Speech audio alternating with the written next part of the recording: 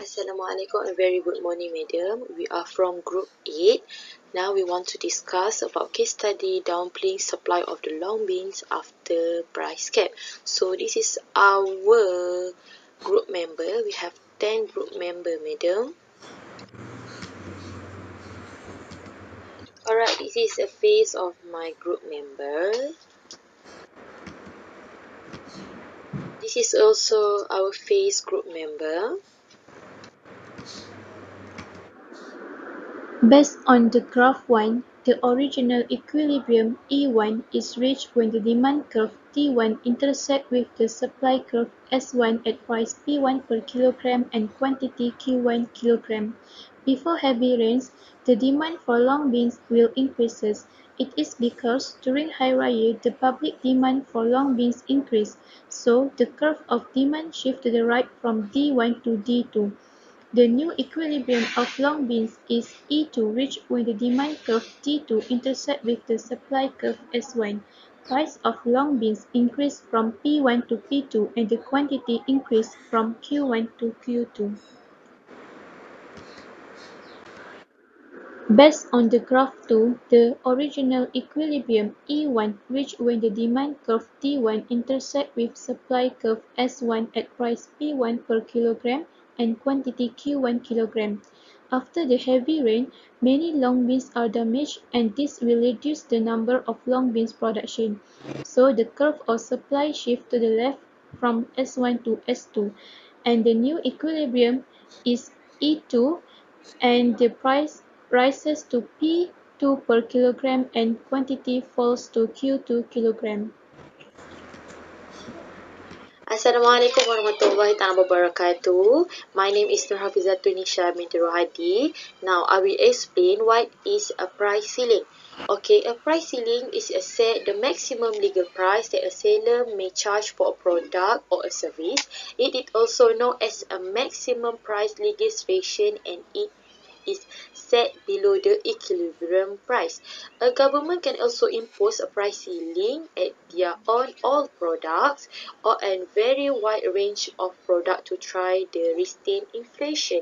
So that means a price ceiling is set by a government. Okay, government control the price.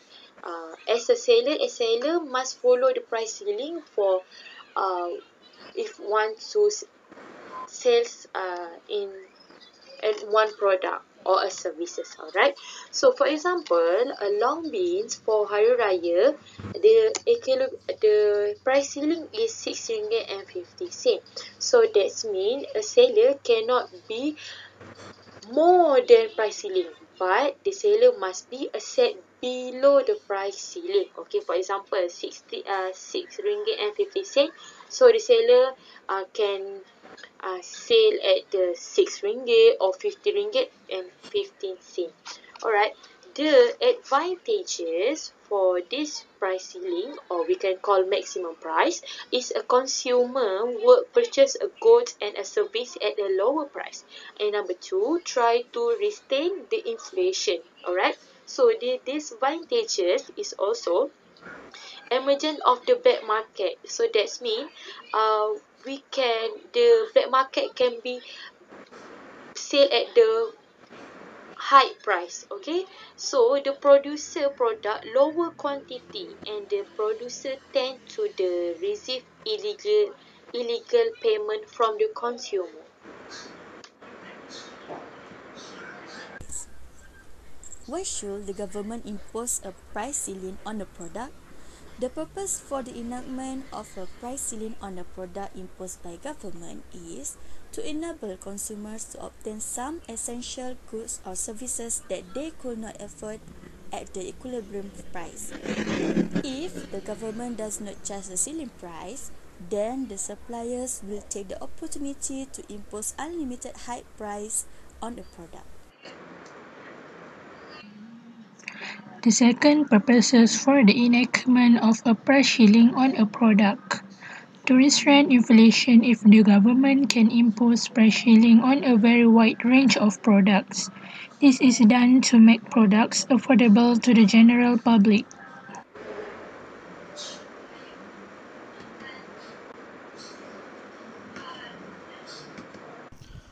Assalamualaikum. Now I want to explain the situation in the market for long beans before and after the price ceiling. Look at the diagram. Before the price ceiling, the market for long beans does not have excess demand. But after the price ceiling, the market for long beans have excess demand. At restricted price, the quantity demand remained greater than quantity supply, and a state of excess demand existed.